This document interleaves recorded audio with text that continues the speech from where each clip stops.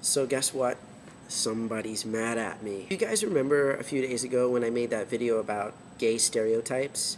And I told you all about this gay YouTuber who made this comment in this video that kind of bothered me. Well, he did not like what I had to say.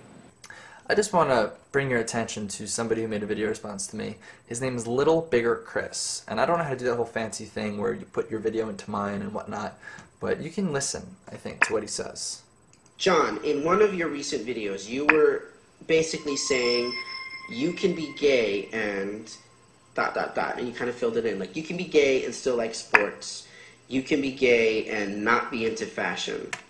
And one of the things that you said was, yes, you can be gay and talk like a man.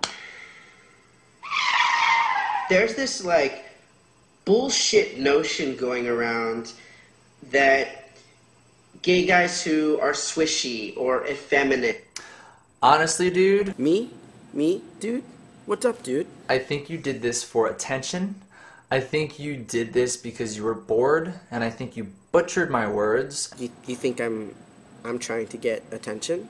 I think that you did not take into consideration any of my other videos that I've watched or any of the other videos I made. We've even emailed each other on YouTube before, and I've told you how awesome it is that, you know, you're doing what you're doing. And maybe if I had started out my video response with that, like, you know, praise, you would have taken my opinion a little bit more to heart instead of just disregarding me like I'm a hater and lumping me into this, like, category that you just, you know, dismiss. Another video that you did a while back, it was called Masculinity and Femininity, and I made a comment in there that said, I totally agree with you, John, and I think it's important to remember that even if you're gay and you fit all the feminine stereotypes, that's okay too.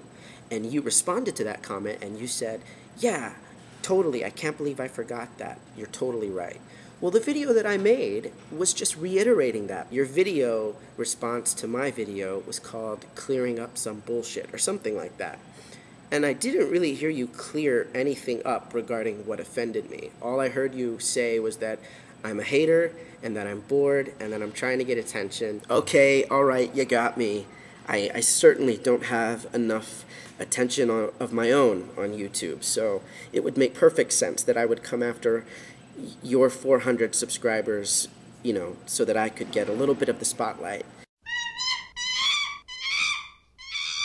I think this is just boredom. I think you needed something to do, need something to say. I don't know why, but get over it, dude. You're probably right. I should just get over it. You know, I think anybody who has an opinion different than yours, I think they should all just get over it. You know, for instance, the other YouTuber who dared to question you kind of thought that maybe you might have some issues, maybe some self-hatred or some internalized homophobia, and you know, you made it clear how you felt about that.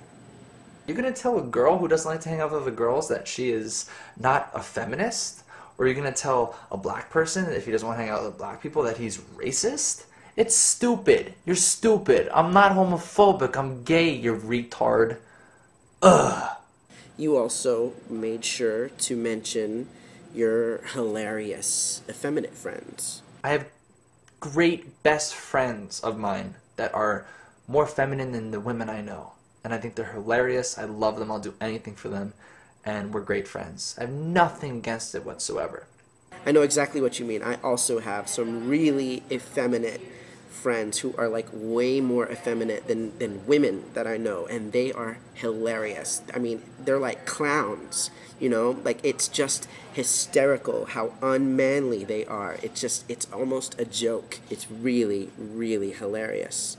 I also have some really light-skinned friends who are whiter than most white people I know, and they're hilarious too. I mean, it's just a really comical trait.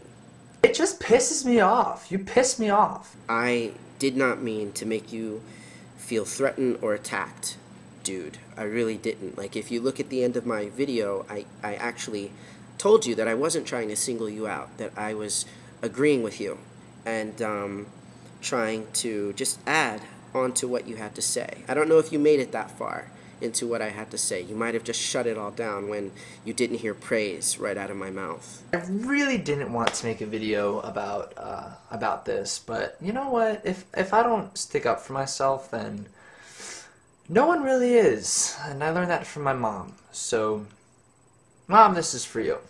I think that your channel is going to be awesome, and it's going to be huge, and I've sent all of my subscribers your way. So, you know, good luck. I think it's probably best, though, if, you know, you don't share your opinion unless you're willing for people to question it. But that's just something that my mom taught me. Good luck on YouTube. Groovy!